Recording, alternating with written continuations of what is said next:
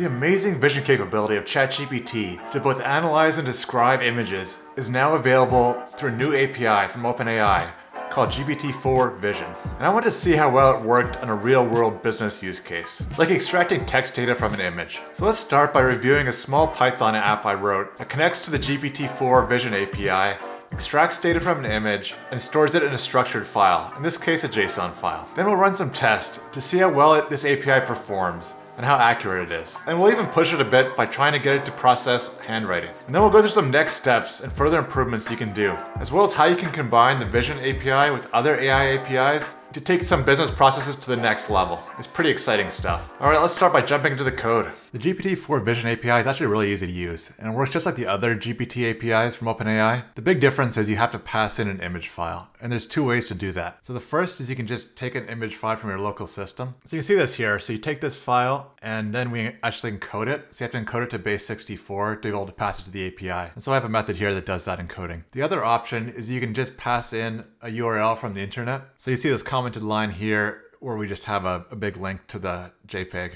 So you can swap this image URL variable to use either with this application. And I'll put a link to the GitHub in the description of the video so you can check it out if you want. Next, we just have to create an OpenAI client. And the best practice here is to use the OpenAI API key environment variable. But if you want to be lazy and just put it in the code, I have commented out a line here, you can do that as well. And then next, we just create our chat completion. And the model here will be GPT-4-Vision-Preview. And then inside messages, we set the role as user, and we still want to put in a prompt to go along with the image to tell it what to do with it. So what I'm going to do in here is say return JSON object with data, and say only return JSON, not other text. Because if you don't put this part in, it'll respond with text saying here's a JSON object, and other text that's not useful. This isn't actually the best way to do it. There's a better way using functions. I'll talk a bit about that later as the next step, but for now this seems to actually work really well. And then next we have to actually pass the image. So all you have to do is just put in your URL here. So in this case, this is going to be the base 64 encoded local JPEG we're passing in. And that's it for our request. And now the response is going to come back in this response variable. We have to dig into there to get the actual message of it. So you have to look inside response choices at index 0.message.content. And that's where the actual response from GPT-4 comes back in. And an issue with not using a function and just getting the results back in the response, it returns with markdown formatting. So we just have a line here that simply gets rid of the markdown. And this seems to work fine. And then from there, we just convert it to a JSON object and save it to a file in our data folder. And we're going to use the same file name as the image that was originally passed. So then you have kind of a pairing. You have the actual image file and then the .json file. And then simply print a message at the end saying we've saved all the data. Let's just test it out. And for this example, I'm going to use this invoice I have here. So if I open that up, let's just see how it handles a nice, simple, clean invoice. So we just run this.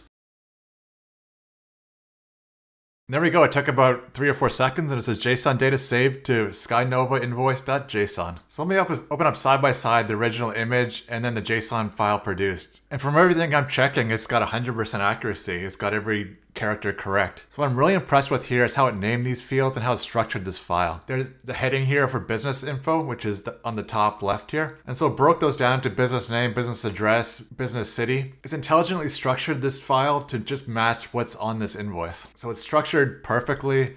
Every name's perfect. Really impressive stuff, considering we didn't tell it anything about the image we were passing in. We just asked for a JSON file. But let's bump up the complexity a bit, because that was a pretty easy file to read. So I'm just going to swap out the image URL for the one that's just the online URL link. And this file is handwritten, which is always tough for the system to detect the characters. It's also been skewed a bit. I think it's been scanned, so it's not as easy to read. Okay, let's look at the split screen again. And again, it really got everything correct. So it really recognized what were sections and what was data. So for example here, it knew that application information was kind of a section of the document. So it put that as one level above, and then underneath that it had the nice field names again: full name, phone number, home address, mailing address. Even some things that could confuse systems, like for example the date here and the start date. These slashes kind of look like ones actually, so if it wasn't intelligent enough to know that it was a date, it might have just put a number there. But it identified it correctly and read it as a slash. And again, with the header row, it detected the header row here, so it didn't add that into here. It just said previous employment history and then put the different rows